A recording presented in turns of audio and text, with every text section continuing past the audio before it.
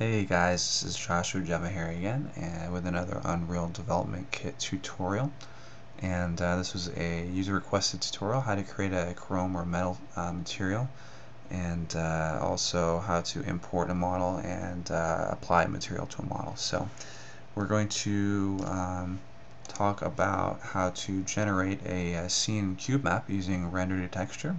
And we're going to use that cube map. We're going to explain what a cube map is, and we're going to use that along with the reflection vector and a vector transform to create a neat little chrome material.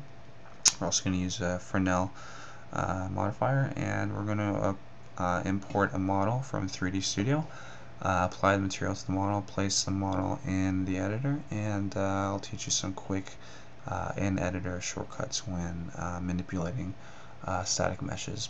I hope you guys enjoy the tutorial. Thank you. Alright, so the first thing I did is I created this chrome reflection spec map. So let's go ahead and save this guy. And I usually save it as a Photoshop file because you can actually import them directly into the editor. So let's go ahead and import this reflection map. And actually it's a specular map, and compression no alpha. I'm going to put it in a new package called chrome material set package, and in the group I'm going to give it a sub group of textures and hit OK. And there's my new map. Go ahead and save this right in the default directory. Okay. So we're going to have basically two textures in this material.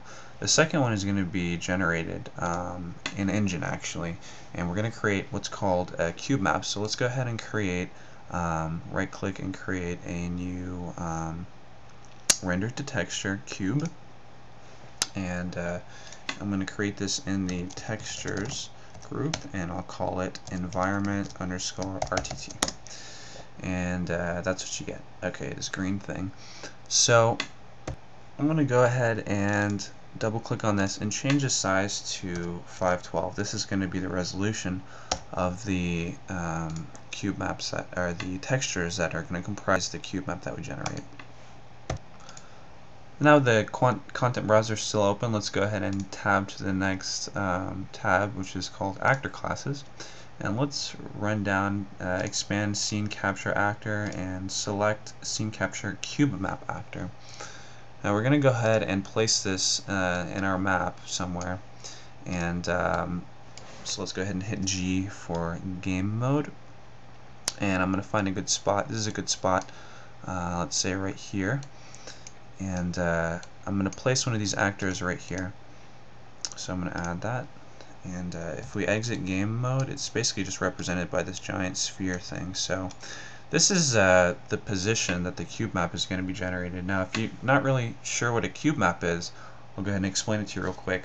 It's basically sort of a 3D texture. It's hard if you want to think about it that way. It kind of represents the appearance of the 6 faces of a perfectly arranged and mirrored cube, as seen from the vantage points of the 6 cardinal directions. So basically what this actor is going to do is it's going to take a snapshot at this position of all 6 directions, and it's going to stitch them perfectly so that you can use the cube map as a reflection map. And it's sort of the cheap way of doing it instead of actually having real reflections.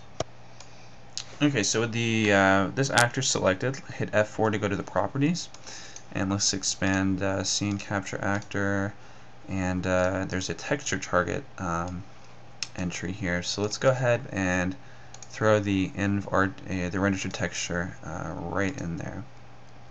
Okay. Now we click back in the browser, and we'll notice that the RTT texture is actually updated with basically what the actor is seeing. So what we want to do next is right click on this and create a new static. Actually, before we do this, we need to change one more setting. So let's go to the actor, hit F4 again. We want to change the far plane. This is how far it's going to render the scene. So we want to pretty much bump this as high as it'll go. So I'll just enter an insanely large value. Okay, that should work fine. we don't want it to clip too early and to miss some geometry. It'll render basically a black background if you don't set the far plane far enough. So now that that's set, I can go ahead and right click on this and create a new static texture, and I'm going to call this environment underscore CB for or CM for cube map, and let it do its business. And now I set the resolution to 512. So what it's going to do as soon as this is done is it's actually going to create 6 512 by 512 textures, and then it's going to composite them into a cube map. So if I go ahead and update the package, I see that the 6 textures have been created, and I have this new cube map texture. Okay, so let's go ahead and begin the process of actually creating the material. Just a quick note, we can actually go ahead and get rid of this actor now since we don't need it anymore. So that's gone, and let's create a new material, and I'm going to put this in a different group called materials, and the name of the material is going to be chrome underscore MAT. And here's our new material.